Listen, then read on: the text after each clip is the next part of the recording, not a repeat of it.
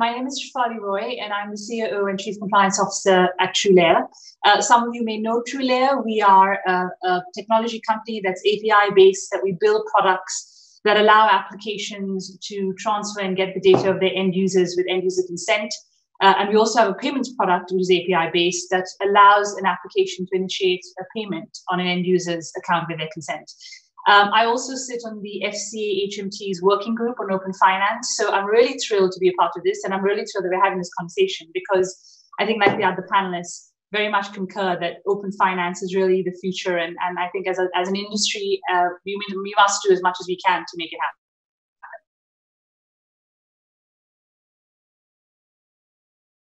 happen. I think the starting point was really looking at potential, seeing what was really available a year and a half on from open banking. And open banking, as you all know, was really here to empower customers to be able to benefit third-party services, give them better competitive prices, competitive products, but also be able to say, look, actually, my data is mine, and I'm allowed to share with it to whoever I want. That then follows globally, where you think about Australia opening up a landscape of thinking about open finance.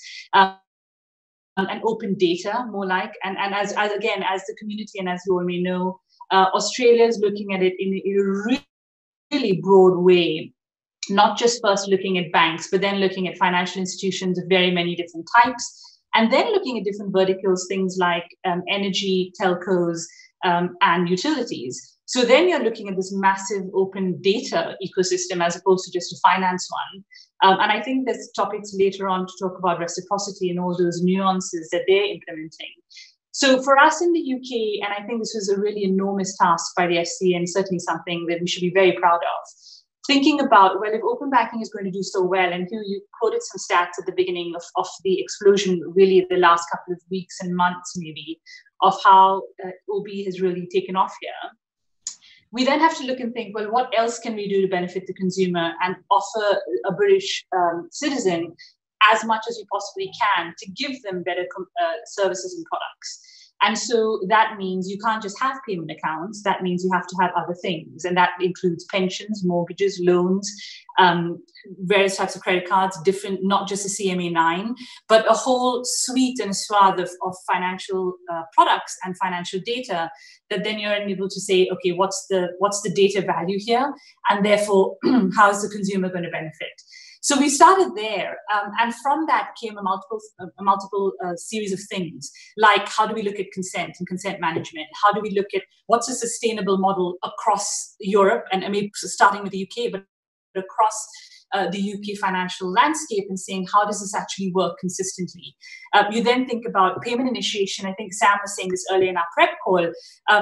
How does payment initiation become this really fantastic alternative to credit cards or other alternative methods of payment? It's cheaper, it's faster, it's more secure, it's done on Bank of England rails. Why wouldn't we do it? I would certainly do it as a consumer. And I love the fact that I have that option. Improving functionality and improving APIs. Let's use technology. We're such fans of it. Let's use it well. And so we, TrueLayer, are an API-based platform. We're very proud of it and very deliberate about using that technology, because again, and this is part of the working groups initiative, how does that work, and how does open finance work with GDPR? How is it compliant with that? How do they work, and what's that marriage look like? And also thinking about security. This whole thing will not work if the consumer and the end user says, thanks so much for asking me for my consent, but I'm not going to give it to you. So how do we build trust, and how do we empower the user and the end user to understand what's open banking, how is it going to be for me, and how's it going to be helpful for my financial well-being? And that's a really fundamental category to think about. And then also thinking just about the broader platform, exactly, like not just payments, but then other financial products. So the working group really started with thinking about, how do we make consumers' lives better? How do we make sure that they're included? How do we make sure they're not getting cheated and they're taken for a rort? And how do we empower them so that they build trust in the financial system?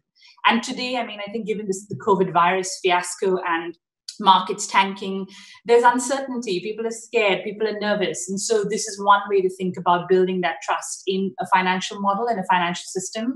So having those people in that working group was really fantastic because it brought the market together. It wasn't just the regulator going, okay, I'm going to draft this and send it out. We literally formed this really lovely working group to say, let's have everybody's buy-in, everybody's concerns, and everybody's conversations, so that it's a really robust piece of consultation work that everybody can have an opinion on.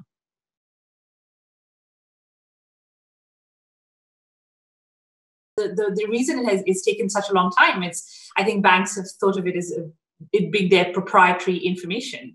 But at the end of the day, my data that I hold with my bank is actually mine. And so I should be allowed to do with it what I would like. And I think what perhaps, if you look at the counter argument, the reason it's just taken perhaps a little longer than it should have is because of questions on security and authorization and use and monetization. And in this world where data is monetized for, shall we say, nefarious reasons, then we really need to think about how that's being used and how transparent we are about that data and what it's being used for. So I, as an end user, might consent to an application having my data. Fantastic. What's the application doing with my data? What are they doing with it? If they store it, if they hold it, if they monetize it.